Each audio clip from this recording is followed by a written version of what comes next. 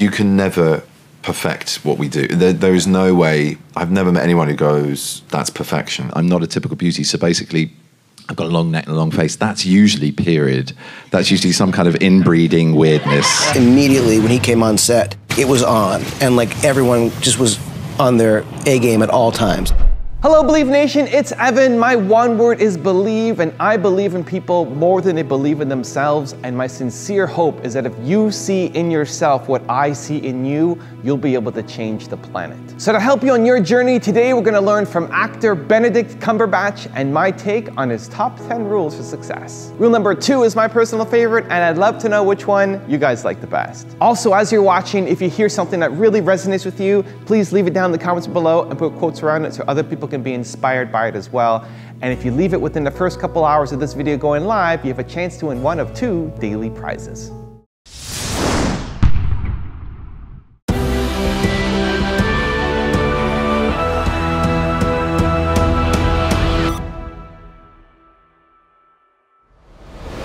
You can never perfect what we do. There is no way, I've never met anyone who goes, that's perfection. I mean, to an audience outside of your work, people can think that that's the only way they'd ever want to see that part played or that moment done, whatever. But as an actor, and this isn't mock humility, I think it just goes for all art forms, really. The whole point is perfection is unachievable. So it's that constant pursuit of the unobtainable, which is kind of magic, really, you know, and should keep us kind of motivated to try better. You know, it's the Beckett thing, you know, fail again, fail better.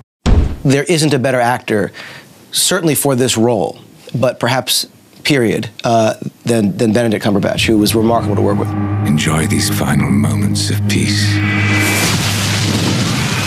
Immediately when he came on set, it was on, and like everyone just was on their A game at all times. Like no one was slacking, because there was something about Benedict's, you know, focus and his presence that really just helped challenge everyone to do the best possible job. It was awesome. I am better. At what? Everything. You fully commit to every role that you play. Yeah. So I was thinking, when you do fully commit to a role, what are the sacrifices you have to make to fully commit to a part like this? That's a very interesting question. I mean, a lot. I think specifically when you're working, you have to.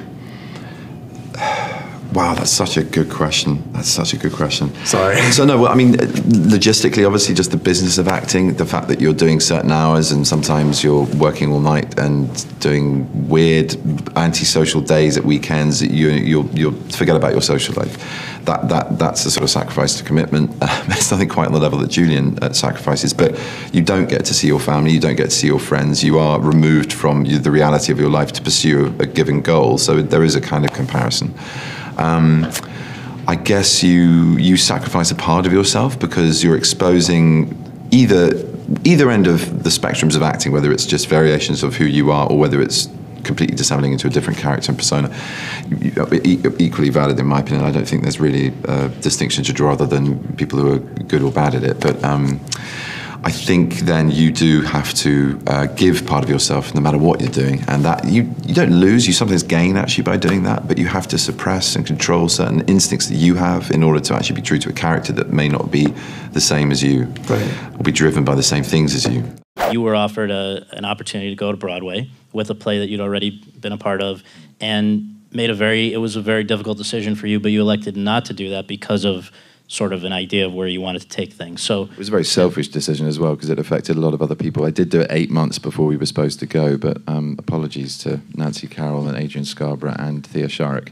I just wanted to mix it up all the time. I really wanted, I mean, my theatre training at LAMDA was a classical English theatre 1-year course and a postgraduate course, which I really enjoyed and got a lot out of. But you know, that was it. That was the main focus, because I thought, a little bit old-fashioned in my kind of understanding of it, I thought that what the great actors that had been ahead of me had done and inspired me to do, was the idea of starting out in the classics, then maybe a modern play or two, then a few roles in television, and then, you know, getting a film role, but keep going back to theatre. And that is what I've done. That is kind of what I've tried to do. the unhappy accident of that play being such a huge success was it came at a point where I thought, Christ, I've actually got some momentum in a medium where it's much more of a closed door. There's a very little long-term memory. It's much more immediate. Your currency's something you really have to kind of work on in film quite fast to a degree. I'm saying this in everything I say tonight is contradictory. I know that, but it's just, I guess that's what a personal conversation is, really. It's just a point of view. But every time I say anything, I'm thinking, but the opposite is also very true. That's the kind of, that's my head. You're getting into my head. It's great being me. I was really lucky to have just had a few breaks, obviously with Sherlock, but also with Tinker Tailor, also with Frankenstein, and being cast in Warhorse. And that all came at the same kind of point where we were supposed to be coming here to do this Broadway production of After the Dance, which might still happen. It might be a film. We don't know. It might. It's something. There might be some life left in it. It was a wonderful experience in London, but I felt that I'd had that experience there, and selfishly, I wanted to make some capital out of this momentum that was building, and I'm glad I did, because I got Star Trek and 12 Years a Slave and August Osage County, and it worked out well for me. But and the Fifth Estate. So I kind of I was very I took a gamble and it paid off. I'm really glad you didn't leave college. And I really am. I mean, I really enjoyed my further education. I made some of my greatest lifelong friends in those moments and had some fantastic experiences. And we all really worked incredibly hard on the productions we put on.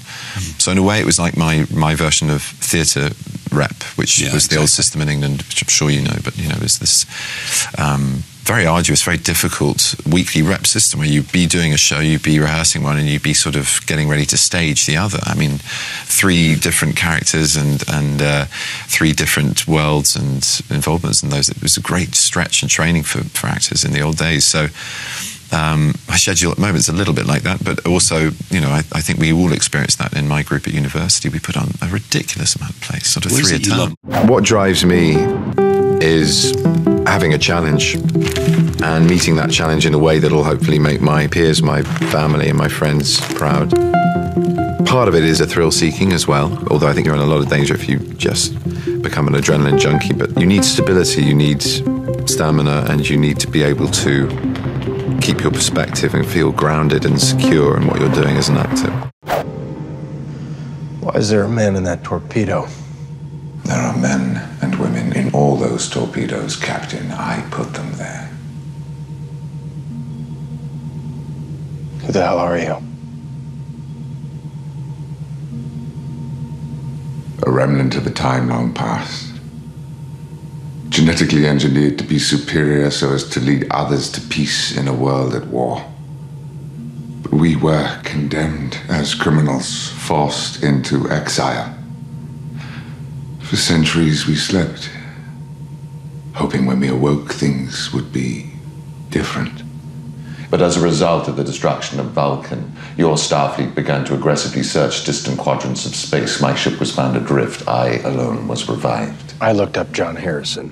Until a year ago, he didn't exist. John Harrison was a fiction created the moment I was awoken by your Admiral Marcus to help him advance his cause. A smoke screen to conceal my true identity. My name is Khan.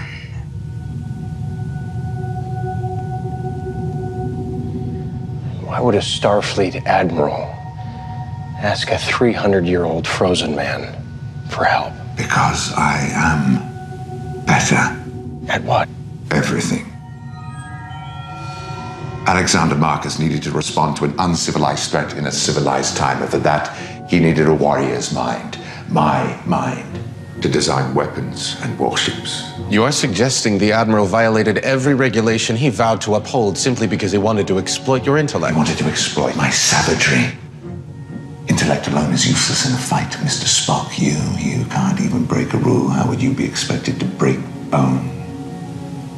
Marcus used me to design weapons, to help him realize his vision of a militarized Starfleet.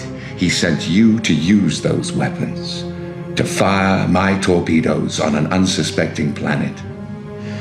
And then he purposely crippled your ship in enemy space, leading to one inevitable outcome. The Klingons would come searching for whomever was responsible, and you would have no chance of escape. Marcus would finally have the war he talked about, the war he always wanted. No. No. I watched you open fire in a room full of unarmed Starfleet officers. You killed them in cold blood. Marcus took my crew from me. You are a murderer! He used my friends to control me. I tried to smuggle them to safety by concealing them in the very weapons I had designed. But I was discovered. I had no choice but to escape alone. And when I did, I had every reason to suspect that Marcus had killed every single one of the people I hold most dear. So I responded in kind. My crew is my family, Kirk. Is there anything you would not do for your family? Proximity alert, sir. There's a ship at warp heading right for us. Klingons? At warp? No, Kirk. We both know who it is. I don't think so. It's not coming at us from Kronos. There are certain, obviously, recurring things that you say, but also that interviewers or profilers would say. And one of the things, in terms of a complimentary adjective, is there's sort of a sense that you're timeless. There's something about you. You could have just as easily been dropped into a movie with Trevor Howard or, you know, Peter O'Toole or somebody as you are today. And the blessing of having a weird face. Somewhere between an otter and something that people find vaguely attractive. Or just an otter, which is vaguely attractive. Which is right, that's right. Yeah, it's, I mean, you know, on these hottie lists, I just kind of go, well, it doesn't make any sense because I was nowhere near the 1,000th hottest face when I started out. So I know a lot of it's projection, which is kind of flattering about the work, I suppose. But what I'm saying all that for is, you know, I started out and I went, yeah, no, you know, I'm not a typical beauty. So basically, I've got a long neck and a long face. That's usually period. That's usually some kind of inbreeding weirdness. So I'll run with that. I'll wear some high collars and get on a horse or two. I'm fine with that, but not all the time. Not all the time. Not all the time. Sometimes I'll just get a collar in a 21st century drama and turn it up, as you'll notice I did in Sherlock. So yeah, no, it's I kind of the otherworldly. I mean, I had a great English teacher called Martin Tyrrell. Oscar, you remember him? And he said, "It's weird. You remind me of William Blake." And I went, "What?" The hallucinating visionary poet of the Romantic era. And he went, "Yeah, well, no, it's just you're quite an old soul." And I went, "Oh, I kind of like that." And it kind of an old soul. Did someone say what?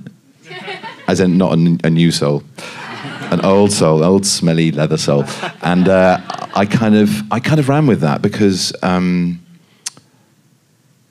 was fortunate enough to grow up in England, and you're surrounded by your heritage there, and it's a very deep, very long, very kind of old heritage. I mean, not my heritage, but like the heritage of the land and the culture. And I went to school where there were buildings that were 400 years old, and those were the new ones, you know. It was kind of inspiring, and it meant that whatever I was doing in my context, in my time, I could always see what the past had evolved into and realize that we're not all that far away from that. We really aren't. And you know, it's important to be able to recognize it and to be able to honor it and learn from it as well. You've got an incredible fan base for your work in Sherlock. Yeah. And working on Star Trek obviously opens you to an even bigger one. Yeah. Did it intimidate you to work in a film franchise with such a rich history, high expectations, and a focal fan base? Oh, it's a good question. Yes and no, but you know, basically, the first film, JJ's first outing with Star Trek in 2009, made me realise that the franchise was in very safe hands, and that, to be honest, he's such an extraordinary filmmaker and human being. If I was pleasing his idea of what he wanted my character to be within our version of Trekdom, then that was the only concern or preoccupation I had to have with expectations, because otherwise that way madness lies. You're never going to be someone's going to be throwing up in the corner going, this guy is horrendous. and that's fine, that's allowed, that's what the world's about. But you know, I'm very aware, of course, of how possessive and rightfully so Trekkies are. You know, there's a huge deal of respect I have for them, because it's not just a name for a group of fans. It's actually about a level of knowledge and understanding of the subject matter.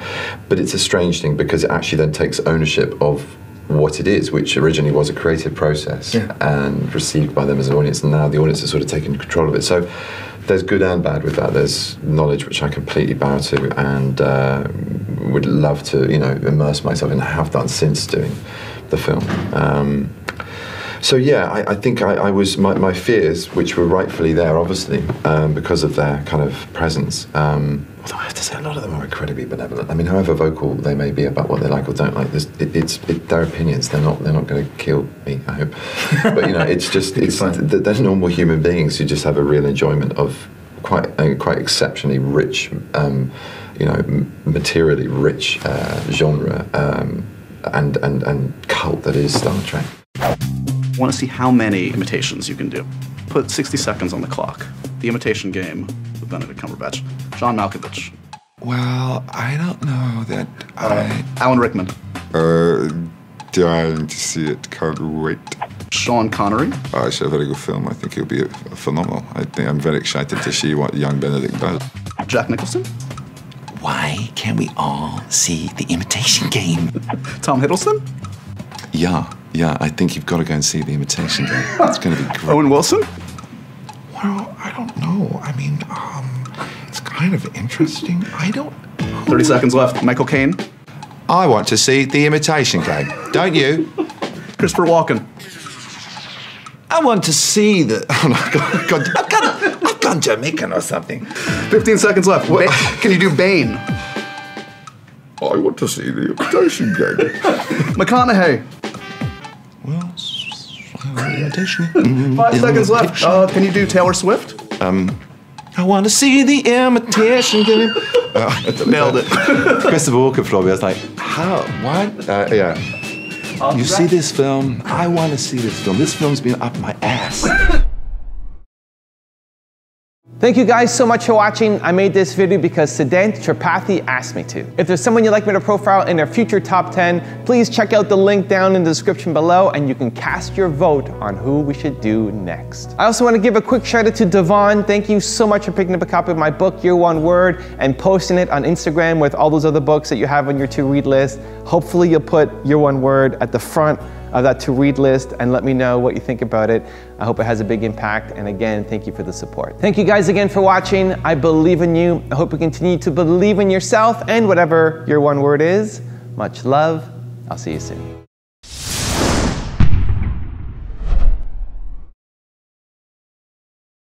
Is there ever any pressure? Because I imagine the budget on this film is not small.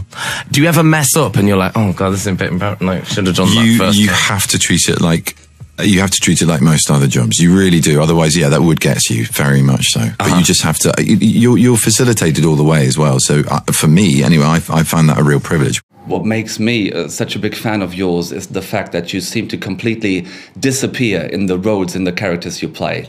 No matter if it's Sherlock or Julian Assange or whoever you play, we don't see you anymore. Thank you. Is it something you would say that one could learn, or is that something, I don't know, I don't want to say a God-given gift or something, which you just have to have? Oh, I think you could, no, I think you could definitely learn that. I mean, some of it you start to have to feel, but even that sort of intuitional, emotional kind of feeling, you can learn that by practice. I think you know when something's working, you know.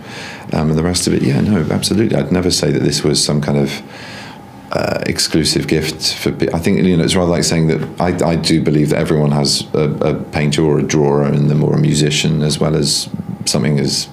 I mean, all of us role play. All of us sort of disappear to a varying degree in different forms of our lives. You know, whether it's the private or public face that we have, and. Yeah, I think that makes us all capable of being actors. I don't think it's the exclusive preserve of those of us lucky enough to call it a living, you know. Is there like pressure when you're doing a superhero and such a loved superhero? And do you like, is it an immediate yes, or do you like call anyone, and do you ask like your friends and family, like, can I be this guy? Completely, because I know people that know this world and also this particular character far better than me said yes, you can, and it's a fantastic character. Yeah. You should relish it, because there's loads of challenges that you'll enjoy within the kind of story, and especially if it's an origin story. And also Scott Derrickson, the director, and Kevin Feige, the Papa real sorcerer supreme of Marvel Studios. They do the heavy lifting when it comes to what that world is about, the Marvel Cinematic Universe. And there's nothing they don't know about the comics. There's nothing that they haven't seen as well. So they're the first people to get bored as well as to reference what should be there and what shouldn't be there. So I kind of let them guide me, yeah.